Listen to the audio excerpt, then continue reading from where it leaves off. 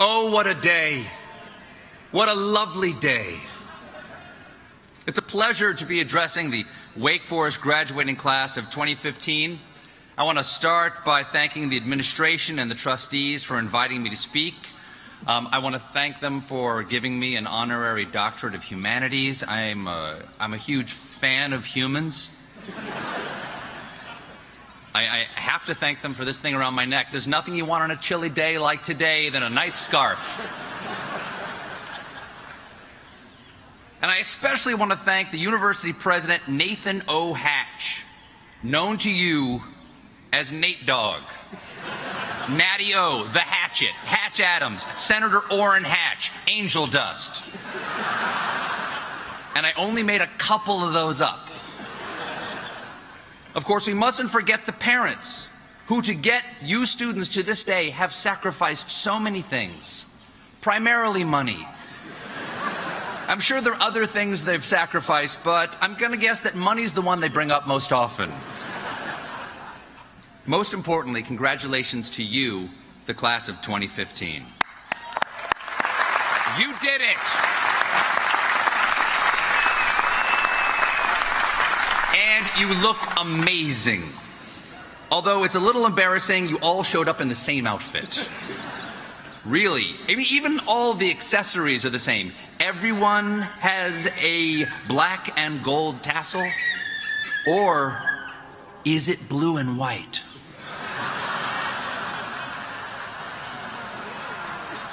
Grandparents, just know this was the issue that divided a generation. You had the Vietnam War. Your grandchildren had an ambiguously colored Tumblr post. I'm so proud to be your commencement speaker today, because I know that I am following in some impressive footsteps. Last year, you heard from New York Times executive editor Jill Abramson, who unfortunately lost her job just 5 days before her speech. Is there something you know about my new job that I don't? Please, just tell me. I really need that money. I have kids in college.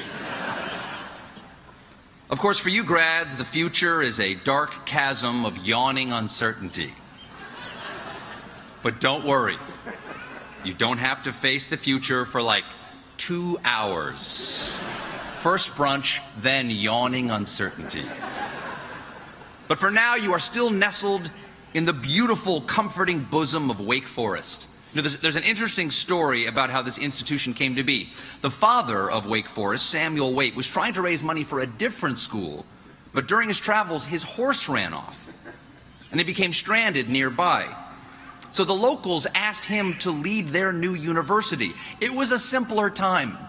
Back then, they just handed out universities to whoever's horse had run off most recently. This man has no control over his animals. Surely he has something to teach us all. Of course, Wake Forest, or WACFO, as I've been asked by Provost Kirsch not to call it,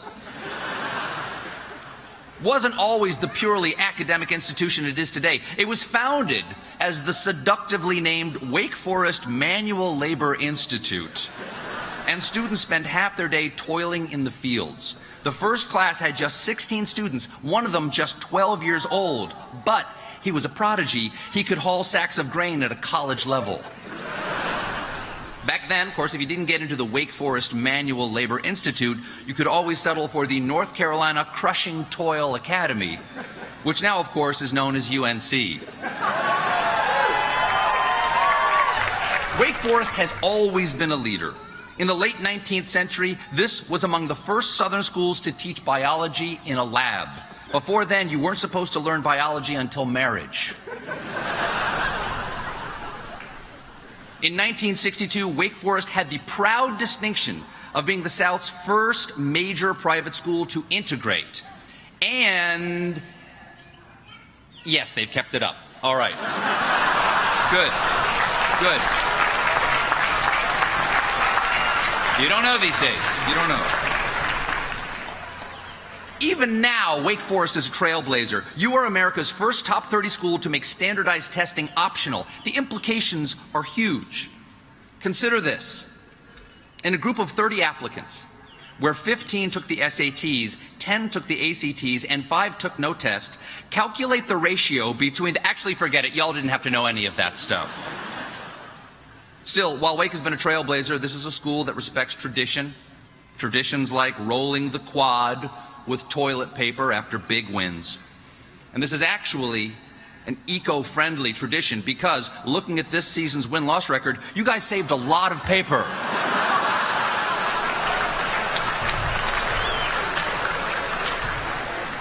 Let me win you back. Duke sucks.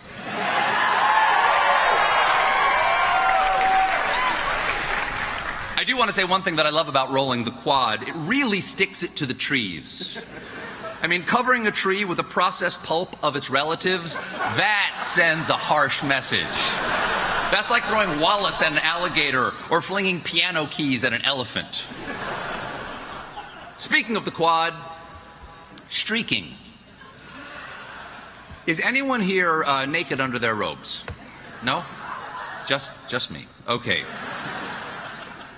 You are the rare school that not only streaks your quad, you also have a 24-hour live webcam pointed at it. Come on. Naked on a webcam, really? You young people know that's wrong. Those are the kind of pictures you're supposed to Snapchat to each other. You people also have campus traditions that are people. I want to give a shout out to Mr. Dean Shore, the university barber. Is he right there? There he is. Dean he actually contacted me first by sending me a Facebook request the minute my plane landed. He's a friend to so many students and a real throwback to a simpler time because when your biggest local celebrity is a barber, you're basically a medieval village. But of all the local celebrities, none is more famous than your mascot, the Demon Deacon. Everybody loves the Deacon. When he rides out on his motorcycle during basketball games, the crowd erupts with a madness that can come only from the passion of true fans or from inhaling motorcycle fumes in an enclosed space. Clearly, Wake Forest has come a long way since it was a labor school founded by a horseless drifter. But as great as Wake Forest is, Wake is your past now. It is my responsibility as a commencement speaker to prepare you for what awaits you in the future. Here it is. No one has any idea what's going to happen. Not even Elon Musk.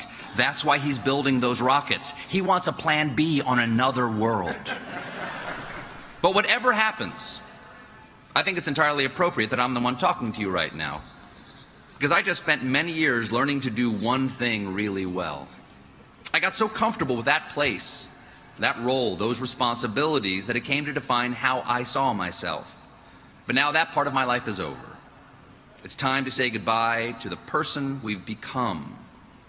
We've worked so hard to perfect and to make some crucial decisions in becoming who we're going to be. For me, I'll have to figure out how to do an hour-long show every night.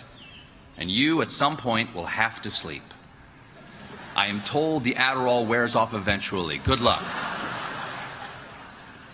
But this uncertainty is not new to your generation. The future is always uncertain. The only thing we can sure will happen in 2016 is that we'll elect a new president.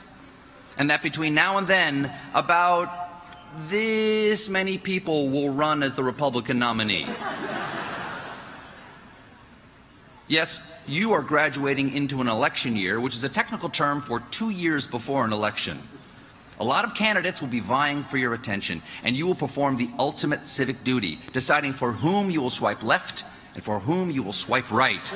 Because I think we're voting on Tinder now. At least the Republicans are. Democrats might be voting on Grindr. I don't know. And with all these people appealing to you, you're going to have to learn pretty damn quick how to tell the difference between hype and substance. So to keep folks from selling you things and ideas that aren't true, you will need a well-calibrated BS detector. And luckily, I'm selling them today. For the low, low price of just $89.95, order now and I'll include an anti-flim-flam travel case. That's Stephen Colbert's BS detector. If you buy it, that means you needed it. And if there's one thing you need even more, it's your own set of standards. It may seem counterintuitive now, but once you leave here, you may miss being graded on all your work. Because when you're out of school, there are no objective criteria for achievement anymore. People my age will sometimes say to you, hey, that work you did, that thing you said, that cause you championed, it's not good. Well, having your own standards will help you weather moments like that. Having your own standards allows you to perceive success where others may see failure. I'm reminded of one famous inventor who was ridiculed for his dream. But flash forward 15 years to today, and do we or do we not now all ride Segways to work? We do not, but they are featured prominently in the movie Paul Blart Mall Cop. And that's good too. Here's another example. Over the years, I have given my work a lot of thought. I have my own standard for success now. I have a pretty good idea of what jokes will get laughs and a pretty good idea of what jokes may be iffy, but I'm going to say them anyway because I kind of like how iffy they are. And those who have watched my show over the years know I have made that decision many times. But having my own standards is why I could keep going at times when no one laughed, or when I thought the person I was interviewing might throw a punch at me. It's also why the epitaph on my tombstone will probably read, well, I thought it was funny. Of course, any standards worth having will be a challenge to meet, and most of the time you will fall short. But what is nice about having your own set of standards is that from now on, you fill out your own report card. So do yourself a favor. Be an easy grader. Score yourself on a curve. Give yourself extra credit. You have the power. You are your own professor now. Which I know is a little creepy because that means you're showering with your professor. But you have tenure. They can't fire you.